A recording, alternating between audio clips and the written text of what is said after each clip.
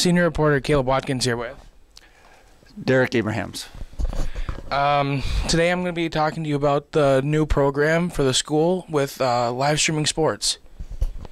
What type of streaming service do you use for these sporting events?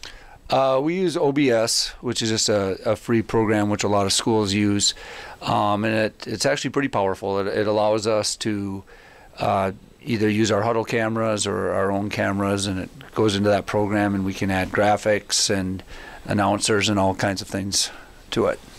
How did this idea of student-led streaming become what it is now? Well, about 2 years ago, we weren't even talking about streaming anything. Park Region, we partnered with Park Region TV, and they were able to stream, about half of our hockey games, half of our basketball games, a few soccer games, as well as all of our football games. And when COVID hit, and we had to start streaming just so people could stay in touch and watch our games, we saw there was a strong interest there. And we thought, well, let's see what it would take in order to stream all of our home games. With the idea being that there's people that are on the road, there's people, grandparents, relatives that live further away, or alumni that would like to stay in touch.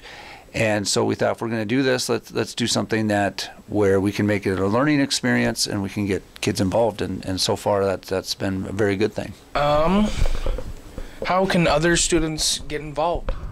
Best way is just to contact myself or Mr. Anderson, our principal, and we're looking for students that really want to dive into this, that have an interest in video and some kind of video production. It's more, the focus is on live events, but we are getting into and expanding into also filming and pre-recording some things, whether it be interviews with people, setting up some of the games or the events that we're going to do, maybe creating some ads ourselves or commercials to promote either businesses that may advertise for us or other school events. Is something else we want to advertise, little PSAs that we can put out there and things like that. So if you have any interest in that, and that's something that you want to do throughout the year, not just we do have a video productions class, which is fantastic, and teaches some of those things, but that has a little bit of a different focus.